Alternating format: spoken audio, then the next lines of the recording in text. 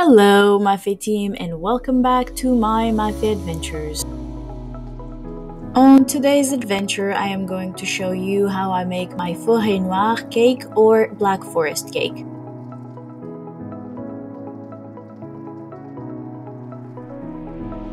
It was recently one of my sister's birthday and I decided why not? I am going to bake her one of my favorite cakes, okay? It is really my favorite cake, my only favorite cake. And I found this recipe online on this blog called Reinventing Nadine. She is awesome. I put her link down in the comments, so please check her out.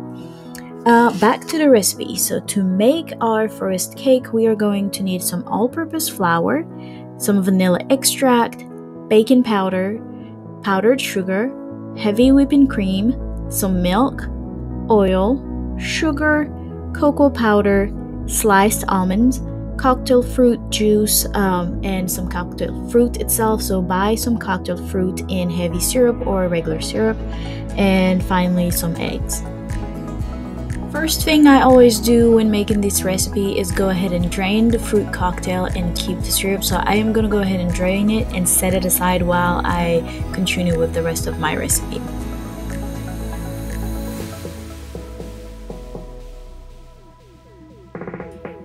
In a bowl, I also mix the oil and milk together and set aside as I continue with the recipe. So I always try to put things together, set them aside, because it makes things go quicker.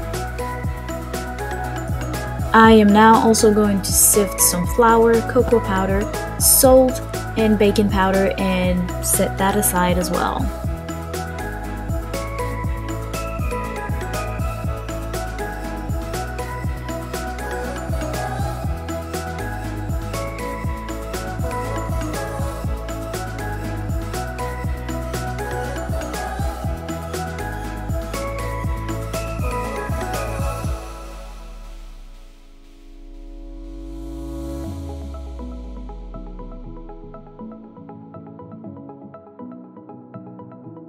In a separate bowl, I am going to add 1 teaspoon of vanilla extract to my 5 eggs. I'm now also going to add 2 cups of sugar to the egg and vanilla mixture, and I'm going to mix them with my handheld mixer. If you have a stand mixer, use that as well. Whichever it is that you have at your disposal, use that and mix it until you obtain a fluffy, airy mixture.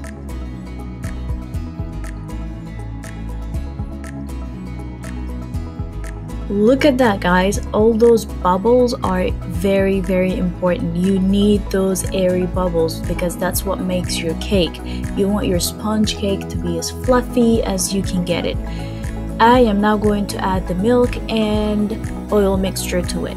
It is also now time to add the dried ingredients. Remember our cocoa powder, our flour, salt, and baking powder. We're going to add it, and using a baker's spatula, we're going to slowly fold the mixture until it's all blended together.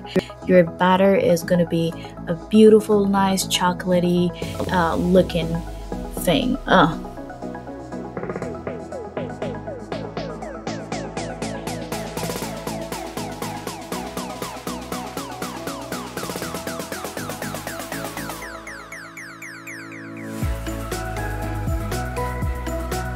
Ta-da! Our batter is ready. I am going to now prep the baking sheet and pan, and what I'm going to do is just put butter all around it, and that does the job. It will prevent the cake from sticking to that pan when you bake it, okay?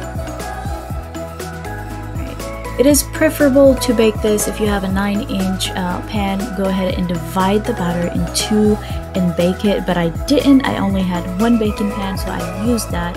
I put it in the oven for 30 minutes on 350 degrees Fahrenheit, and that did the job. If you need more time, you can bake it for longer. Just make sure that you're checking on it so it doesn't burn, okay? What I am now also going to do, since I have my oven going on, is I'm going to bake the almonds in the oven for 10 minutes or until it is golden. Depending on how thick your almond layer is, it might not even need 10 minutes. So you just needed to get golden and take it off from the oven. this is what they look like. They look beautiful and they smell just as beautiful, y'all. Alright, y'all, while our cake is baking, I am going to go ahead and prep my whipped cream. I'm going to go ahead and get my heavy whipping cream, powdered sugar, and some vanilla extract. What I usually do is put my heavy whipping cream in the freezer for about 20 to 30 minutes to get it nice and cold. If you don't do that, put it at least in the freezer, in the fridge rather, for a good hour to get it nice and chilled. And then mix those 3 ingredients. Again, it is the heavy whipping cream, your powdered sugar, and some vanilla extract, and mix it until it is heavy, nicely whipped snowy cream.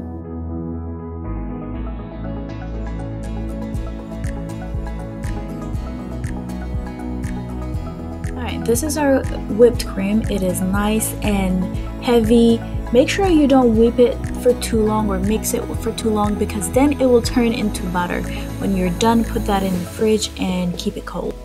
This is our cake. What I do, I usually go ahead and cut it in 3 layers and let it all cool down. You need it to cool down before you put anything on there, because if it is still warm and you put the whipped cream on there, it is going to melt it straight off.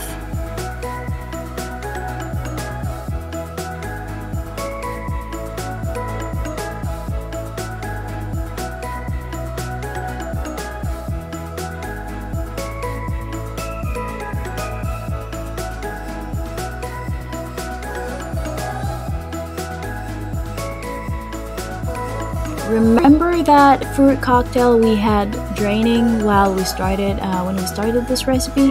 What I'm going to do is now go ahead and pour that juice, that fruit syrup, in a spray bottle and spray my cake with it. If you have another method that you like, you use to spray your cake, go ahead and use that.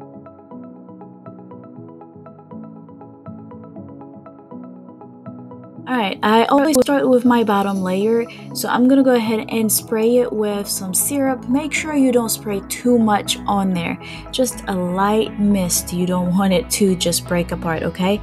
I am also going to add a layer of fruit cocktail. I love fruits, people. I love fruits. So my fruits are a little too much on here. Once you get those fruits on there, also go ahead and add a layer of whipped cream, and then repeat that same process for with the second layer as well.